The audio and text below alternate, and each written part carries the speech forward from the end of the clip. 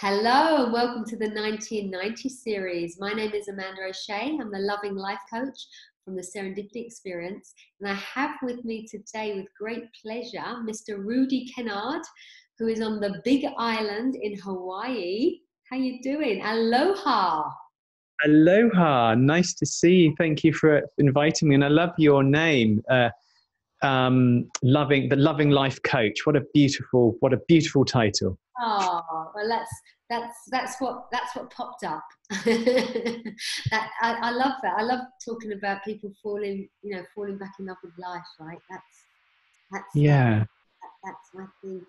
Rudy, it's really nice to have you as part of the 1990, and I wanted to really give you thanks on air, if you like, to everything that you have done in the sharing of this understanding.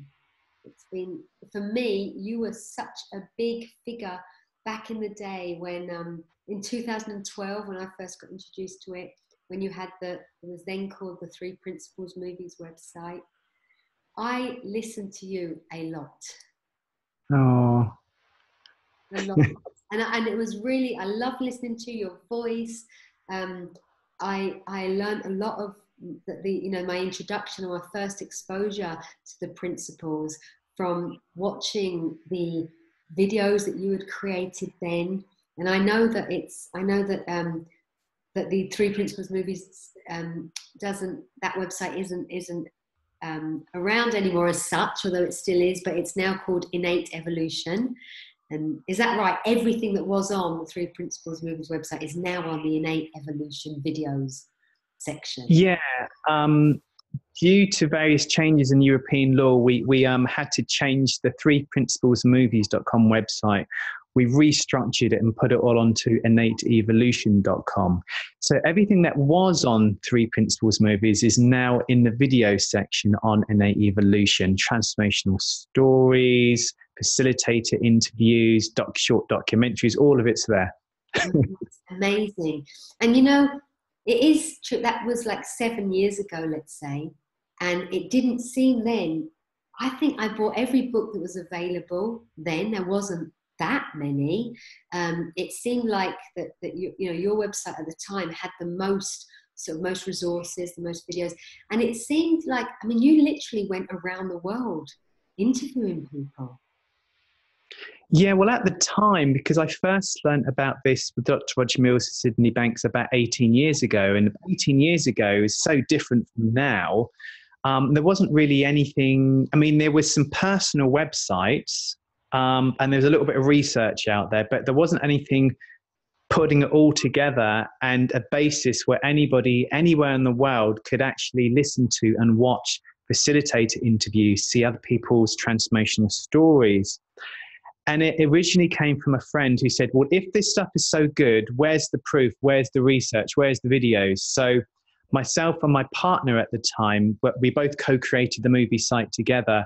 I traveled all around the world, or we traveled all around the world, and prisons, schools, universities, communities. I found myself in the deep south in Mississippi. Then all of a sudden I was in like Nepal in India, in Nepal, and then in New Zealand, and filming all these transformational stories. And the whole site was just really an offering to the world to show we're not broken apart from the thought that we are. Life doesn't work the way we think it works, and everyone is imbued with this incredible spiritual potential. And as that's uncovered, as it's realized, we have no idea how powerful we are. Yeah. Wow. I mean, it is like, I always talk about having the biggest secret in the world of well-being, or I talk about I've got the biggest secret in the world of recovery. And I really see that, and I see it stronger today than I did when I first got introduced to it. And so that is such a generous, it's so generous. I saw back then, or I see it now, what you guys did, and the amount of time, and you really were in service to us all. So thank you for everything you did back then. And look now what's happening. It's like, this 1990 series, you and Jules have got your Friday Night Live. You're doing very similar, really, isn't it? Things, and there's numerous opportunities for people to hear this stuff. And you've really seen that. You've really seen that unfold, right? Yeah, well, I think there's a missing link to the human experience, and it is hidden in plain view. It's so obvious, it's completely inobvious. And it's like a fish swimming around in water, not knowing it's in water because it's so used to water. The nature of the human experience, our entire reality is constructed and created via thought or perception. And this internal perception is the creator of experience, not what's happening to us. But anyway, so one of the things that I did is I created very, very short animations because, you know, we look at our own lives. We haven't got a lot of time. We're working, we're bringing the kids up, we're paying mortgages. We don't have a lot of time. So we created very short, succinct animations, you know, 2-3 minutes each, going over points of this understanding for people to understand. And that's been really popular so far. Yeah. And it is, and I know I just shared with you that I show those animations in the recovery centre where I work, and I share those animations with all of my clients, and it's been incredible. There have been, you know, a number of people who have had their kind of like their light bulb moment, and and I know there's so much work goes into that, right? You know, so much work goes into just producing one of those, and I guess it's something that's just naturally from your creation is just in flow and being nudged, and you can't stop it. You wouldn't want to stop it, really, would you? You know, but it's well, going back to your definition, the living life coach, like when there's allowing life to live you rather than you trying to live life, when there's allowing life to live you, it is the catalyst for creativity and inspiration. And inspiration really means in spirit. And so like the 3 years voluntary work I did, and then like the animations, they take about a week and a half full-time work to create each. Yes, Rudi Kennard as a personality was doing stuff, but there was this creative force moving me. You know, it's a difference between inspiration. Inspiration, you're moved like the wind blowing the sail of a ship and it's effortless. And motivation, you're having to like paddle. And so there's these two flows in life. And I think when you're in the flow of being moved, goodness me, life gets fascinating. It becomes more and more magical, and synchronicities and people you meet and things you ended up doing. Life's just majestic. It really is. If you allow it to be, of course. Otherwise, it can be the reverse. That's the serendipity, right? That's what I call serendipity. Just happens. It just I know. happens. It's really, it has been amazing. So, Rudi, you've ended up in Hawaii now, and I mean, you know, we can't plan this stuff, can we? This thing called life, hey? No. What? No, I'd met someone called Jules or Julianne in Hawaii. I went back to England, then I came back to Hawaii, and we now, it's a long story, but now we're married and we're working together, and her story is just beautiful. It really shows that resilience isn't personal. Resilience is a part of, it's inbuilt in the nature of reality, and we are humaning within this consciousness, and resilience is built into that. And so we're all resilient, and Jules's story really shows that. And so we've been learning from one another. And it's funny because she watched my animation too. One of my animations, I think it was the thought filter, which I think is a second one. And then she got such a deep insight into what she was already doing. It allowed her to give words to it. Right. Yeah. So we're happy. We're in Hawaii, processing a green card. Life's unfolding. And yeah, we'll just see what happens next. Oh, I love that. Happy in Hawaii. That's, I love that. That's just great. And Jules is going to come on actually. Jules is one of the 1990. Will yeah, and we'll it'd be great actually if you can share her story maybe, or because it is powerful, right? It's very, Yeah. very powerful. So resilience, you just mentioned there, that is probably, it's very buzzword, isn't it, at the moment? Everybody's talking about well-being and resilience, and there's resilience trainings. I'm just introducing the iHeart into Spain, the iHeart. Wow. Beautiful. So that's all happening. That happens here in January 2020, and it's that resilience. It's promoting resilience. It's a word that a lot of people may have heard of, but don't actually really understand what it means. I don't know. How do you see? What does the word mean to you, Rudi? How would you describe resilience? Well, the definition of resilience is being able to bounce back from challenges or adversity. I mean, some colleagues have actually define resilience as not being bound by the past or present circumstances. I see that resilience isn't personal to us, but it's an impersonal power that flows through all of us. So we all personally have it, kind of ironically. I'll give you an example. When they dropped the bomb in Hiroshima, experts believe that it will be at least a century before nature would recover. Now, red Kana flowers sprouted from the epicenter 10 days after the blast, and flowering cherries blossomed the year after. And now it's like nothing happened. Again, when there's this enormous oil spill in the Gulf of Mexico, experts believe that it will completely ruin the ecosystem. But within a few short years, it's like nothing ever happened. Nature is resilient. And I think one of the biggest lies of humanity is believing that humans are separate from nature. Well, we're not part of nature. We are nature in human form, like a giraffe is nature in giraffe form, and a tree is nature in tree form. We're nature in human form. And that same power of resilience inherent in nature is running through us because we are nature humaning. Now, as a species, as we realize what we truly are, that we are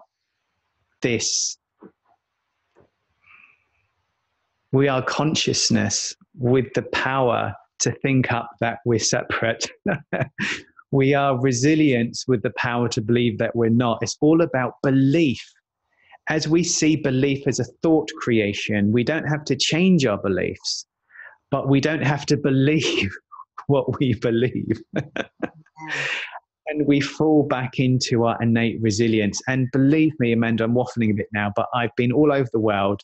I've interviewed school kids, prison inmates, people with psychological labels, and there's not one person I've ever met who wasn't resilient. And I've seen people come back from the most adverse and challenging situations. How?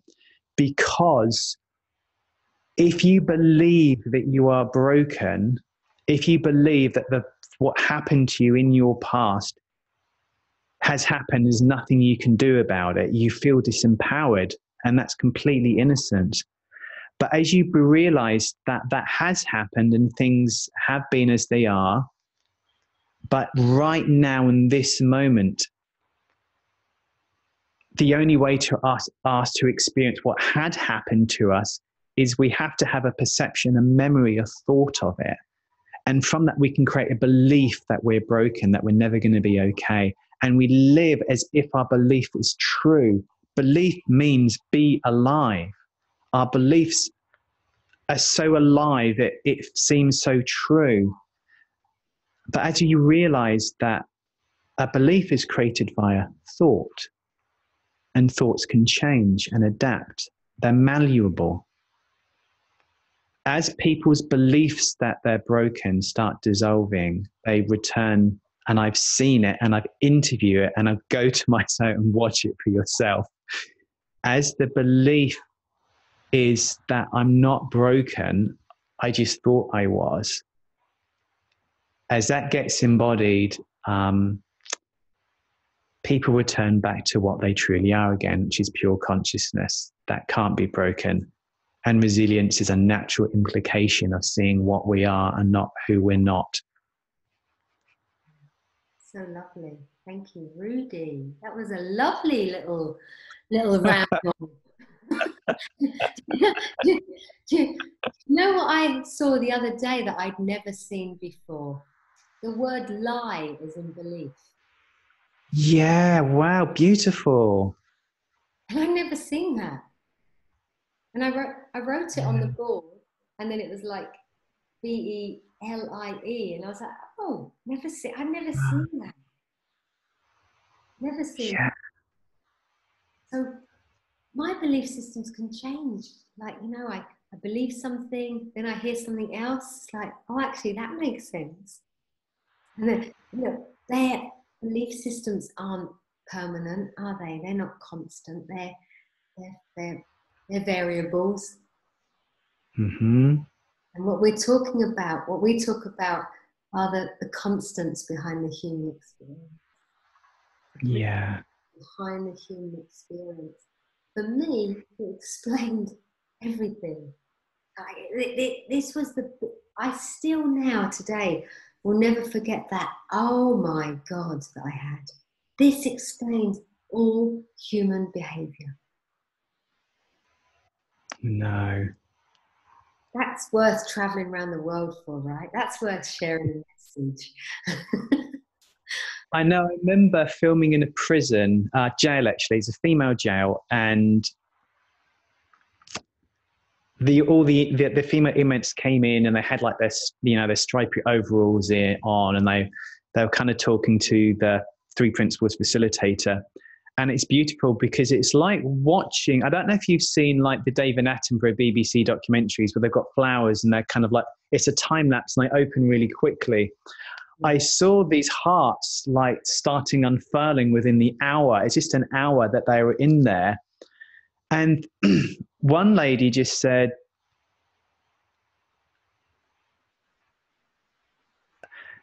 my jail for all of my life has been my thinking, my beliefs. My beliefs has kept me locked up all of my life. It stopped me enjoying my life. The fear had stopped me living. And now I'm in here and I'm physically locked up. But the bars of this prison aren't the prison. It's been my thoughts the whole time. And now I'm in here and I've learned this. I've felt the most free I've ever felt in my life. It's ironic. I'm in here, but I'm the most free I've ever been. And I remember, sorry, getting emotional thinking about it. I remember like a tear coming down my face as I was filming because I was so touched. And like another woman was saying, I had a past, and you could tell by her face, it wasn't a very pleasant past. And I've been blaming that my whole life. And it's all thought now. I'm not going to say just thought because it sounds demeaning, but now in this moment, what is it? It's a memory. That's the only way we get to experience the past. We have to have a memory, and we feel the memory in this moment that we're having the memory. And she realized that you can't drive looking in the rearview mirror as a metaphor. And so she became future focused, and she said that the reason I'm in prison wasn't my past. The reason I was in prison is because I was believing my thinking and acting out of it, and I don't need to do that anymore. So I've been so touched traveling around the world, earthquake survivors in Nepal, university students in Seattle, prison inmates in California. And the story is always the same. As we wake up from a completely innocent myth of how experience is created, we fall back into what we are and how we work, and we work better. And life's still going to happen. We're still going to have our ups and downs. I'm not talking about happiness here, although that's part of it. I'm talking about a deeper order of potential to the human experience. And that potential is a spiritual potential. Cool.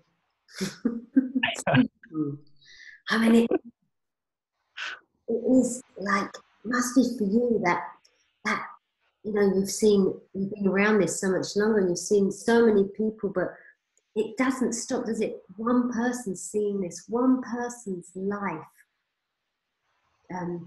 like, you know, waking up to this, that the positive kind of effects that has, not just on that person, but the whole family or that whole business. It's profound. It's super cool. I know it is. It really is. Wow. And thank you for the beautiful work that you're doing, Amanda, in the recovery centre. I mean, I would like to interview you and get you in place of me and ask you about what you've seen. It must be really profound. So, yeah, just wanted to expect my gratitude to you for the work that you do. Thank you, lovely. Well, it's all back at, you know, like we're just in it. We're part of this. It's wonderful to be a part of this community. I want to thank you again, Rudi, for my early days. I was very lucky to have had people like you that had sort of been on the path before me and been able to you know, sow seeds and bring it alive, and especially in the animations. I love that. So aloha, happy Hawaii. I love it. I hope one day I'll be able to, yeah, come there soon and visit you all and see. We'll love I love Hawaii, love it. When I used to work on the cruise ships, we did Hawaii cruising and been there before. It's such they're just all of it, all the islands, so special. So you deserve all the happiness and yeah, carry on cartooning, please. Thank you. I'll put another order in. Lots of love to you, love to George, love to everybody, and we'll see you soon. Thank you, Rudi. Thank you, lovely. Thanks, Amanda. Thank you to everybody. Thank you for watching. See you soon.